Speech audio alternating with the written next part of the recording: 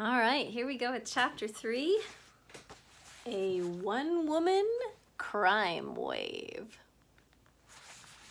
The year is 1931.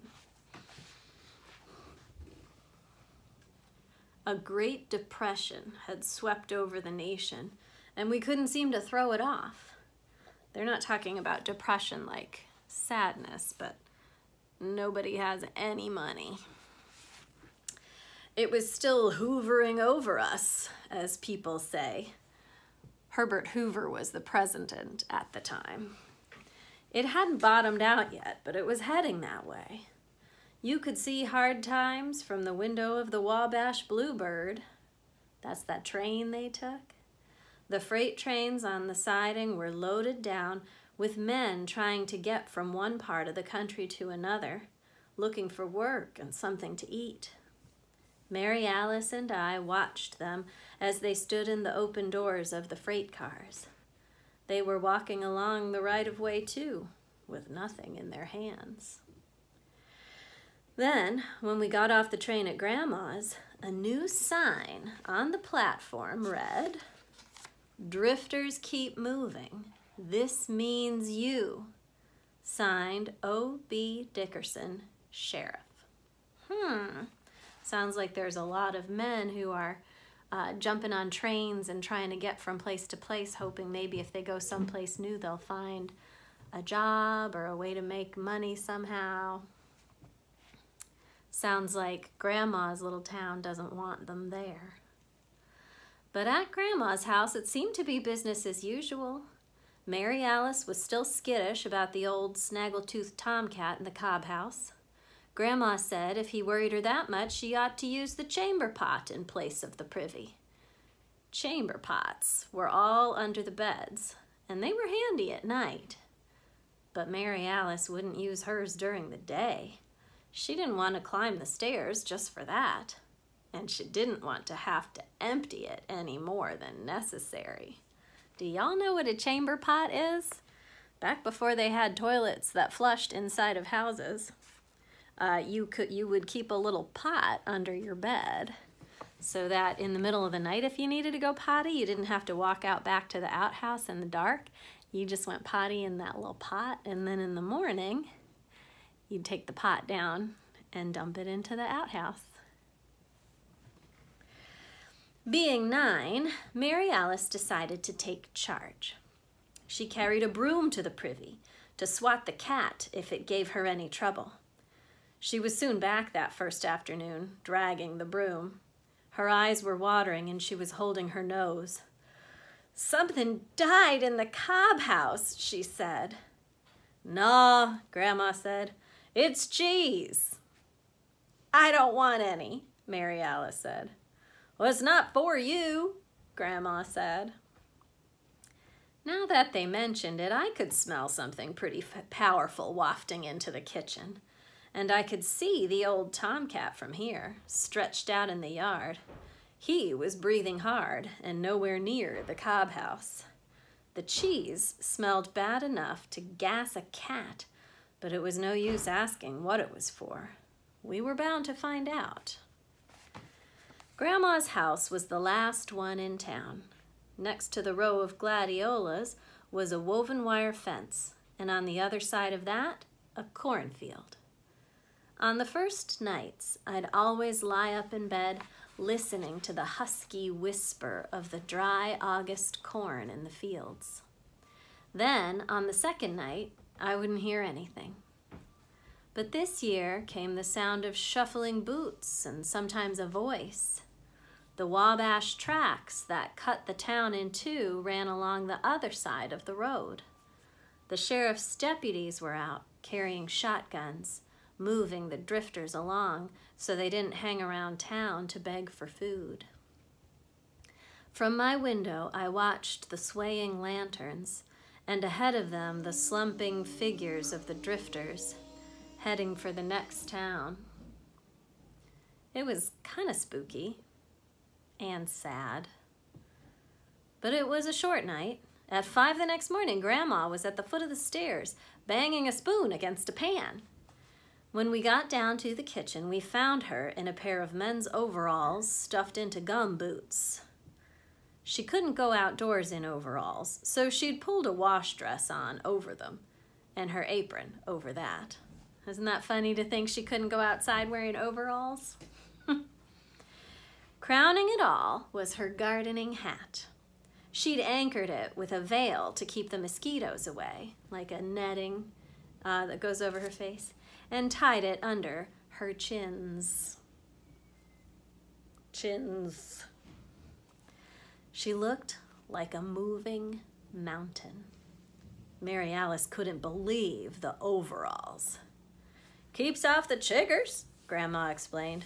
"We're going fishing." I looked around for rods and reels, at least some bamboo poles, but didn't see anything. "It's just one thing after another in town," Grandma declared. "We wasn't over Decoration Day before it was the 4th of July. Then came the Old Settlers' Picnic. You can't hardly get down the street for the crowds. And the dust never settles. I need me a day off and some peace and quiet." Fresh from the Chicago Loop, Mary Alice and I traded glances. We didn't linger over breakfast because of the smell. The cheese was on the back porch now in a gunny sack.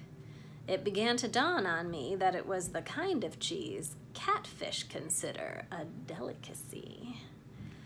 Grandma was ready to go, and when she was ready, you'd better be. "Let's get on the road," she said, taking a last look around the kitchen. "Douse the fire and hide the axe and skillet." We blinked. "Just a saying," said Grandma. "A country saying. I was a country girl, you know." She carried the gunny sack of cheese herself, tied to the end of a tree limb, hitched up on her shoulder. I was in charge of the picnic hamper, and it took all I had to lift it. I looked inside. Half the hamper was home-canned fruit, tomatoes, and pickled peaches. The other half was vegetables from her garden, snap beans, 4 turnips, a cabbage. The only thing that looked like a picnic was a loaf of unsliced, home-baked bread.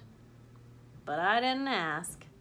Grandma saved herself a lot of bother by not being the kind of person you question. We trooped out into the morning behind her. As soon as we left her yard, we were in the country, but I had the feeling it could be a long trip. The hamper weighed a ton, and I had no luck in getting Mary Alice to carry the other handle. We were well covered against chiggers. Do y'all know what chiggers are? They're like these little tiny red bugs, and they get all over you and they bite you. So they're wearing pants. That's why Grandma's wearing overalls, is the pants cover her legs and keep her from getting those bugs. The day was already too hot. Mary Alice preferred skirts, but she had on her play suit with the long pants. Being 11, I was way too old for shorts anyway, so I had on my jeans.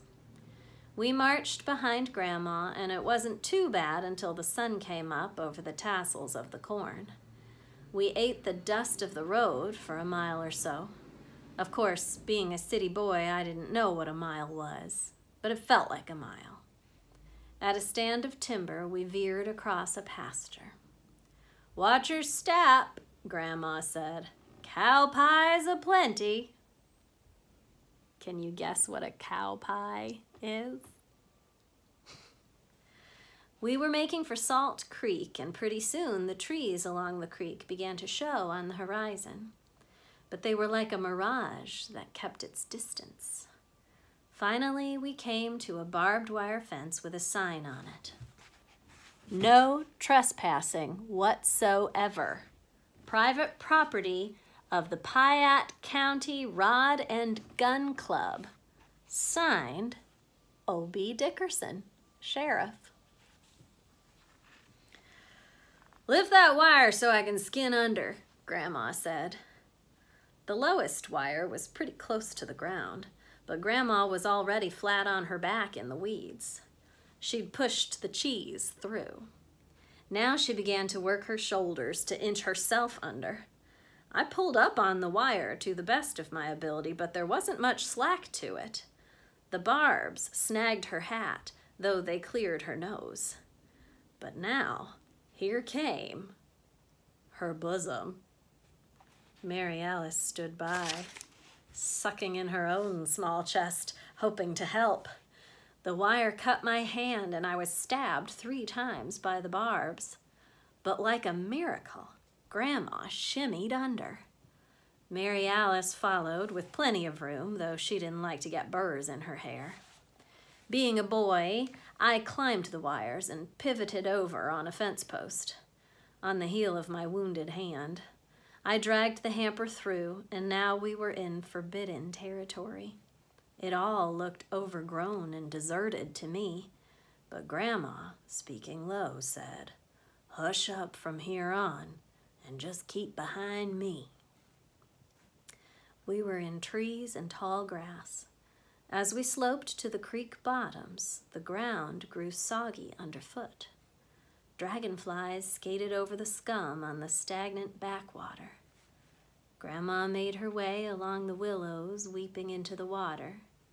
When she pulled back a tangle of vines, we saw an old, worn-out, snub-nosed rowboat.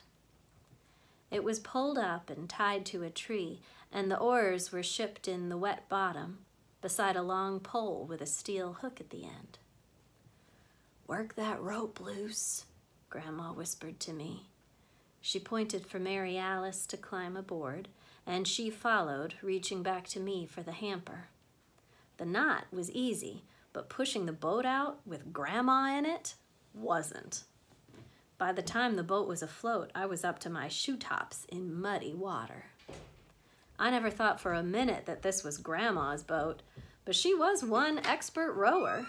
She had the oars in the locks, and they pulled the water with hardly a ripple. We have a visitor. Hey, Joe. Hi. Say hi. Sorry. Okay. She was one expert rower. She had the oars in the locks, and they pulled the water with hardly a ripple. She turned us and rowed along the bank under the low-hanging limbs. We were on our way somewhere, quiet as the morning. I was in the back of the boat, lolling, my mind drifting, when I got the scare of my life. A low limb writhed and looped. I caught a quick glimpse of sliding scales and an evil eye, maybe a fang. Then an enormous snake dropped into the boat. It just missed Grandma's lap and fell hissing between her and me. The last thing I saw was this thing, thick as a tire, snapping into a coil. When I came to, we were tied up to a sapling and Grandma was crouched over me. She was applying a rag wet with creek water to my forehead. Mary Alice was behind her, looking round-eyed at me. "You fainted, Joey," she accused. Boys don't faint. I passed out, and it was probably mostly the heat. Sunstroke, maybe. Then I remembered the snake and grabbed my knees. "Never mind," Grandma said. "It's gone. It was harmless. Good-sized, but harmless. There's cottonmouths around, though, so I'd keep my hands in the boat if I was you." So I guess that wasn't a cottonmouth, which are venomous. "It was swell," Mary Alice said. "It was keen. You should have seen how Grandma grabbed it up by its tail and snapped it just once and broke its neck." It was all neck, if you asked me. "Then she hauled off and flung it way out in the water," Mary Alice went on relentlessly. "Grandma's something with snakes. You should have seen." Okay, I muttered.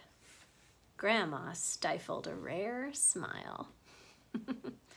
I suspected she had no high opinion of the bravery of males, and I hadn't done anything to change her mind. Why wasn't it Mary Alice who'd done the fainting? It bothered me off and on for years. We were underway again, me keeping a sharp eye on low-hanging limbs. I was recovering from everything but embarrassment, and Grandma was rowing out from the bank. Now she was putting up the oars and standing in the boat. It rocked dangerously, though she planted her big boots as wide as the sides allowed. She reached down for the long rod with the hook at the end. Glancing briefly into the brown water, she plunged the rod into the creek. It hit something, and she began to pull the rod back up, hand over hand. She was weaving to keep her balance in the tipping boat. I wanted to hang on to the sides, but pictured a cottonmouth rearing up and sinking fangs into my hands. Something broke on the surface of the creek, something on a chain Grandma had hooked. It was bigger than the picnic hamper and looked like an orange crate, streaming water. And inside, whipping tails and general writhing. I thought of cottonmouths and ducked, but they were catfish, mad as hornets, who'd been drawn by Grandma's terrible cheese. She heaved in the crate and unlatched the top. In the bottom of the boat was a wire and net contraption that expanded as she filled it with wiggling fish. A catfish is the ugliest thing with gills, and even Mary Alice drew her feet back. Grandma kept at it, bent double in the boat. She was busy as a bird dog, one of her own favorite sayings.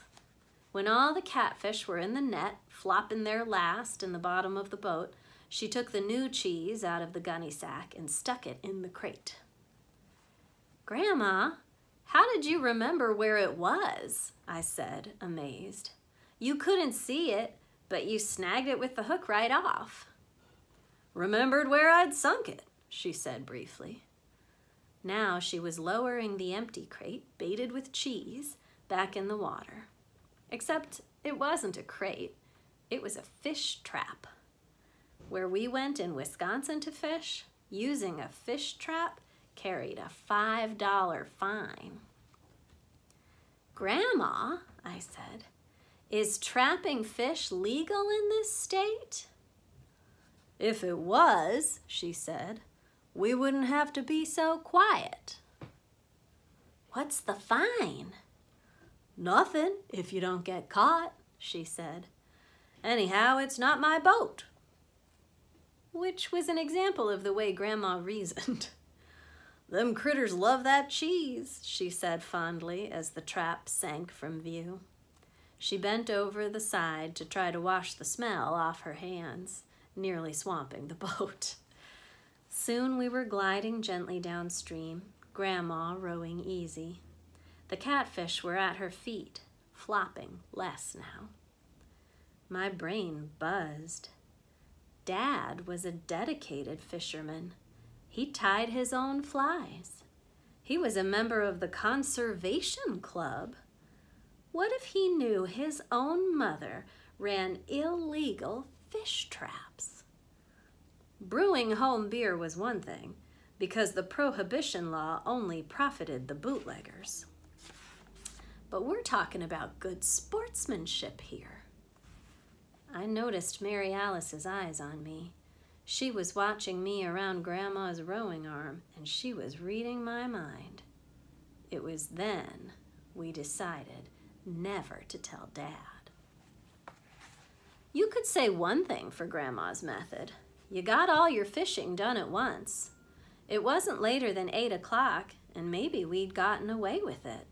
It seemed to me we ought to have brought some poles along and a can of worms, considering our catch, but I thought maybe things would settle down now and we could have the quiet day in the country Grandma wanted. Then we heard singing. I almost jumped out of the boat. It had felt as if we three were alone in the world. Now this singing warbled up from around a bend in the creek, like a bad barbershop quartet with extra voices chiming in. "Camptown ladies, sing this song, doo-dah, doo-dah." Grandma nudged the boat into the bank just where the creek began to bend. Through the undergrowth, we saw a ramshackle building on the far bank. Above the porch was a sign, a plank with words burned in. Rod and Gun Club. Remember the sign at the fence? All this property belongs to the Piatt County Rod and Gun Club. So this is not public land. They're not supposed to be here. A row of empty whiskey bottles stood on the porch rail, and from behind them came the singing. Bet my money on the bobtail nag, somebody bet on the bay. The porch sagged with singers, grown men in underwear, still partying from last night. Old guys in real droopy underwear. It was a grisly sight, and Mary Alice's eyes bugged. I wasn't sure she ought to be seeing this. They were waving bottles and trying to dance. I didn't know what they'd do next. Grandma was fascinated.